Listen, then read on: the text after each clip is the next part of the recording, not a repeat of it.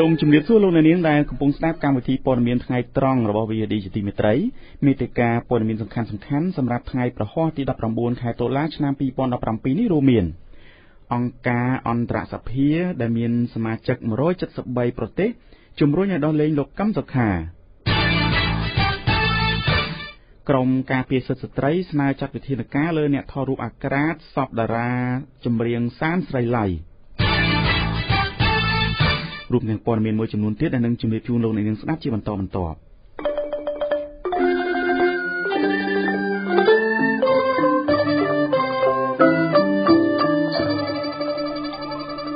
យើងខ្ញុំសូមជូនព័ត៌មានពិស្ដា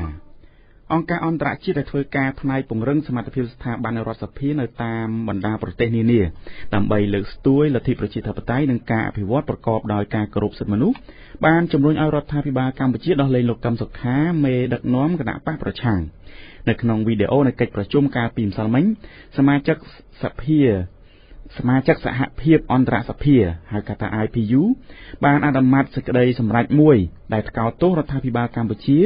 ដោយចោទថាបានចាប់ខ្លួនលោកកឹមសុខាធ្វើឡើងដោយខុសច្បាប់និងកំពុងមានការរំលោភសិទ្ធិមនុស្សមួយចំនួនទៀតសេចក្តីសម្រេចក៏បានលើកឡើងពីការបង្កើតគណៈកម្មការដើម្បីស្រាវជ្រាវបញ្ហានេះនៅកម្ពុជាផងដែរមុនការប្រកាសអនុម័តសមាជិកម្នាក់ឡើងអានសេចក្តីថ្លែងការណ៍និងបានសម្ដែងការព្រួយបារម្ភចំពោះស្ថានភាពនយោបាយនិងសិទ្ធិមនុស្សនៅកម្ពុជាទន្ទឹមនឹងជំរុញឲ្យមានការពង្រឹងការអនុវត្តច្បាប់និងគោរពសិទ្ធិមនុស្សក៏មានការជំរុញឲ្យដោះលែងលោកកឹមសុខាដោយបញ្ជាក់ថាការថ្លែងរបស់មេបកប្រឆាំងរូបនេះកន្លងមកមានភាពច្បាស់លាស់មិនប៉ះពាល់ផ្លូវច្បាប់នោះទេបន្ទាប់ពីស្ដាប់សេចក្តីថ្លែងការណ៍ដែលឡើងអានដោយតំណាងម្នាក់រួចហើយ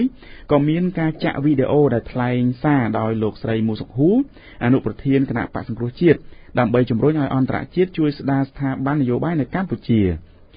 ក្រោយទស្សនាវីដេអូលោកស្រីមូសុខហួរហើយសមាជិកសហភាពអន្តរសភាបានលើកដៃហើយប្រធានអង្គប្រជុំ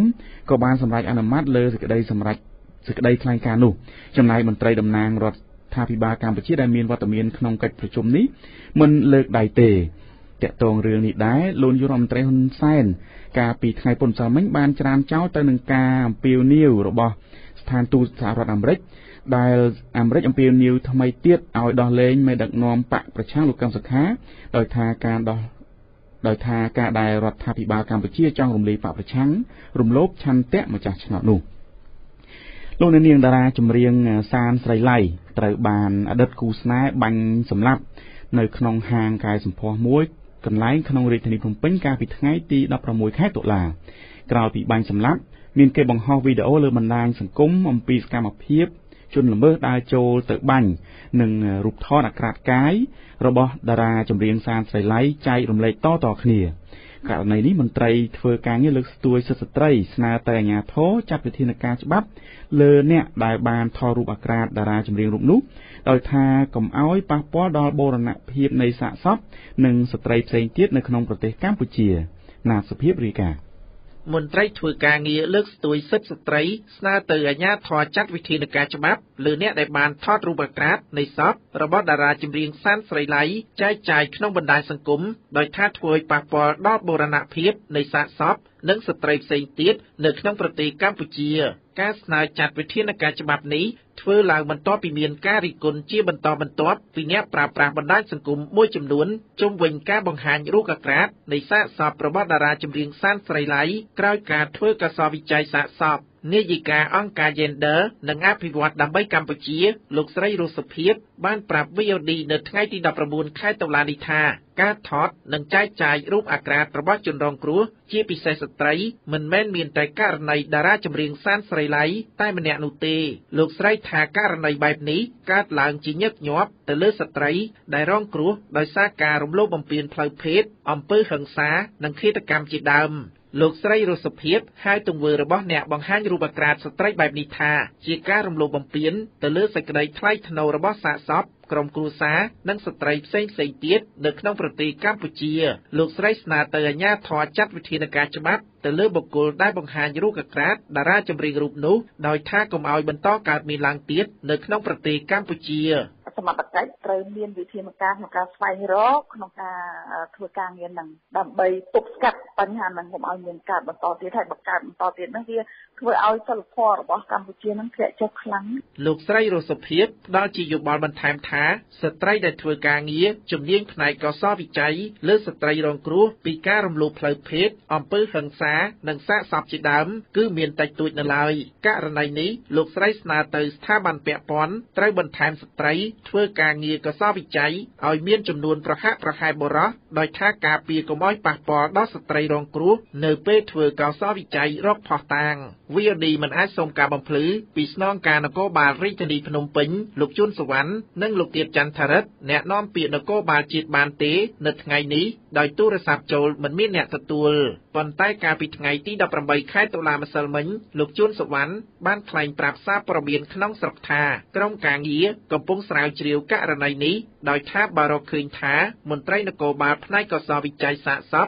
ជាអ្នកបញ្ចេញរូបអាក្រាតនោះមែនលោកថានឹងចាត់វិធានការតាមច្បាប់ព្រោះវាធ្វើឲ្យប៉ះពាល់ដល់កិត្តិយសសពវិជ្ជាជីវៈនិងក្រមសីលធម៌នគរបាលមាត្រា261និងមាត្រា264នៃក្រមព្រហ្មទណ្ឌមានខ្លឹមសារថាអំពើប៉ះពាល់ដល់បូរណភាពនៃសាកសពត្រូវផ្តន្ទាទោសដាក់ពន្ធនាគារពី1ខែទៅ1ឆ្នាំបទល្មើសនេះក៏មានទោសបន្ថែមចំពោះអ្នកប្រព្រឹត្តក្នុងការប្រកបវិជ្ជាជីវៈពលត្រូវហាមឃាត់ចំពោះការប្រកបវិជ្ជាជីវៈរយៈពេល5ឆ្នាំយ៉ាងច្រើនតារាចម្រៀងសានស្រីឡៃត្រូវបានអតីតស្វាមីបាញ់ចំនួន3គ្រាប់ហើយឃាតករនោះបាញ់សម្លាប់ខ្លួនឯងបណ្ដាលឲ្យស្លាប់ភ្លាមៗកាលពីថ្ងៃទី16ខែតុលានៅហាងកែសម្ផស្សមួយកន្លែងក្បែរស្ថានីយ៍ទូរទស្សន៍អប្សរាស្ថិតនៅសង្កាត់បឹងកេងកង1ខណ្ឌចំការមនរាជធានីភ្នំពេញបើតាមក្រុមគ្រួសារនៃសពបានឲ្យដឹងថាករណីបាញ់សម្លាប់នេះទំនងជាអតីតស្វាមីប្រច័ណ្ឌតារារូបនោះខ្ញុំណាតសុភាព VOD ភ្នំពេញលោកអ្នកអាចផ្ដល់ព័ត៌មានមកកាន់ VOD តាមទូរស័ព្ទលេខ092 92 19 02និង060 50 50និង50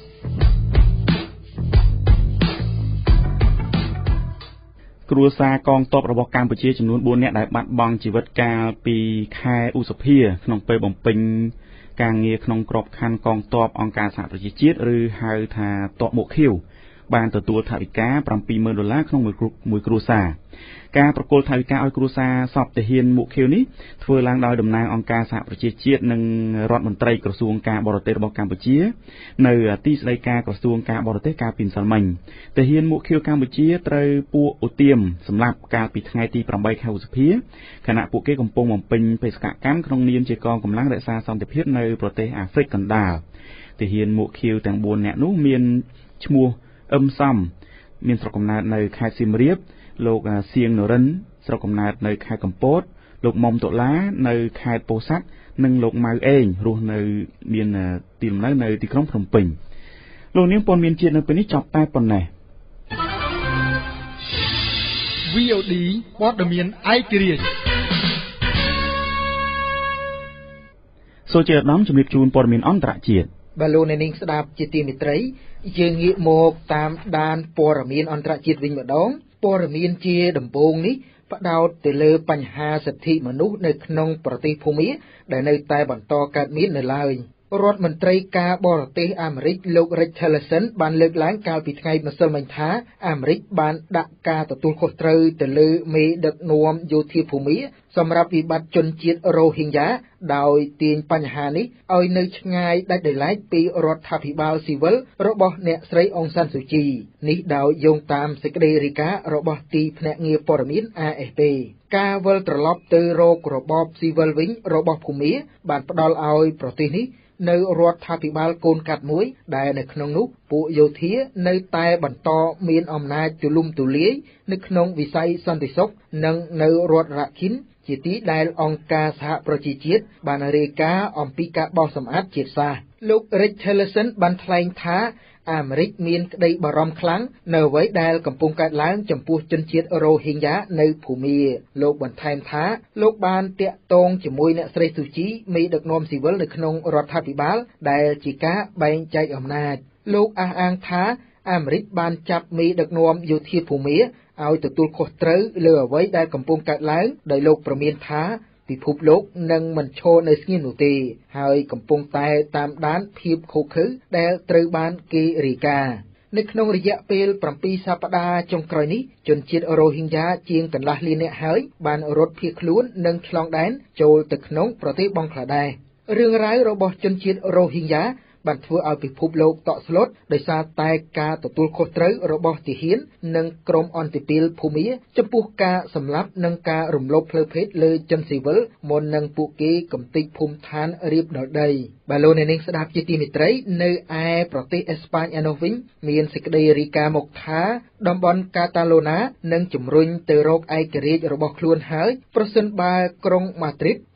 ស្វ័យភាពតំបន់នេះមេដឹកនាំតំបន់កាតាឡូណាបានបដិញ្ញាជំរុញទៅមុខនៅឯករាជ្យភាពតំបន់របស់ខ្លួនប្រសិនបើប្រទេសអេស្ប៉ាញសម្រេចផ្អាកស្វ័យភាពតំបន់នេះដោយយោងតាមសេចក្តីរាយការណ៍របស់ទីភ្នាក់ងារព័ត៌មាន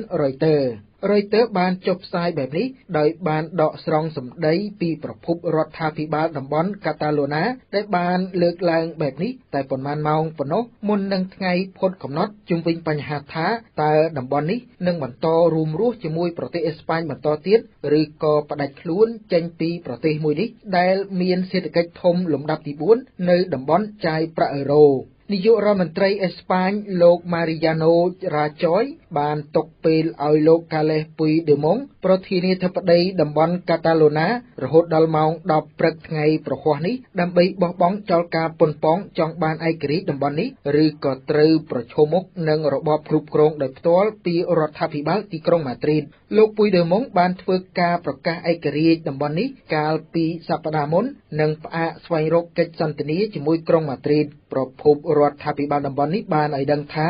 លោក Puigdemont នឹងដកចោលការផ្អាកនោះប្រសិនបើលោករ៉ាចយអនុវត្តតាមមាត្រា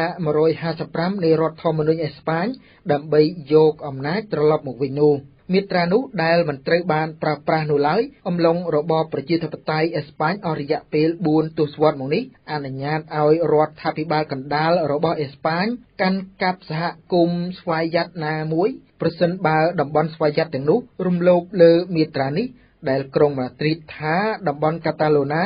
បានរំលោភលើមាត្រានេះតាមរយៈការរៀបចំការបោះឆ្នោតប្រជាមតិអំពីឯករាជ្យភាពតំបន់និងជំរុញការផ្ដាច់ខ្លួនបាទលោកអ្នកនាងស្ដាប់ជាទីមេត្រីព័ត៌មានអន្តរជាតិចុងក្រោយនេះយើងផ្ដោតទៅលើរឿងរ៉ាវជុំវិញមេដឹកនាំអាមេរិកដោយមានសេចក្តីរាយការណ៍មកថាប្រធានាធិបតីលោកដូណាល់ត្រាំត្រូវបានចោទថាមិនបានគោរពដល់គ្រួសារទាហានអាមេរិកដែលបានពលីជីវិតប្រធានាធិបតីអាមេរិកលោកដូណាល់ត្រាំបានពាក់ព័ន្ធនឹងរឿងចម្រូងចម្រាសថ្មីមួយទៀតនៅថ្ងៃនេះបន្ទាប់ពីលោកត្រូវបានគេចោទថាមិនបានគោរពដល់ទាហានអាមេរិកដែលបានស្លាប់នៅក្នុងការវាយប្រហារមួយនៅក្នុងប្រទេសនីស្ស៊ីព្រមទាំងបង្ហាញភាពមិនគោរពដល់គ្រួសារសពនេះដោយយោងតាមសេចក្តីរាយការណ៍របស់ទីភ្នាក់ងារព័ត៌មាន AFP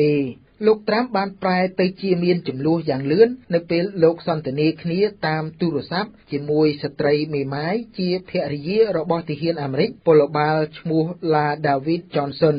លោក La David Johnson គឺជាទាហានម្នាក់ក្នុងចំណោមទាហានអាមេរិក4រូបដែលត្រូវបានសម្លាប់នៅក្នុងការវាយឆ្មក់មួយរបស់ពួកបះបោរកាលពីថ្ងៃទី4ខែតុលានៅឯប្រទេសនីស្ស៊ីស្ថិតនៅទ្វីបអាហ្វ្រិកប៉ុន្តែកំណត់ហេតុពីនៃការសន្ទនាតាមទូរស័ព្ទដើម្បីសម្ដែងការចូលរួមរំលែងទុក្ខពីសំណាក់ប្រធានាធិបតីដូណាល់ត្រាំនោះបានបង្ហាញថាលោកត្រាំបានព្យាយាមបញ្ចេញភាសាអាណិតអាសូរអ្នកស្រី Khowanda Johnson ដែលជាម្ដាយរបស់ពលទាហានអាមេរិក La David Johnson នោះបានប្រាប់កាសែតអាមេរិក Washington Post ថាប្រធានាធិបតីដូណាល់ត្រាំពិតជាមិនបានគោរពដល់កូនប្រុសរបស់អ្នកស្រីនិងកូនស្រីព្រមទាំងស្វាមីរបស់អ្នកស្រីនោះទេលោកអ្នក អាចស្ដាប់ឬអានព័ត៌មាន VOD ឡើងវិញតាមរយៈគេហទំព័រ www.vodhotnews.com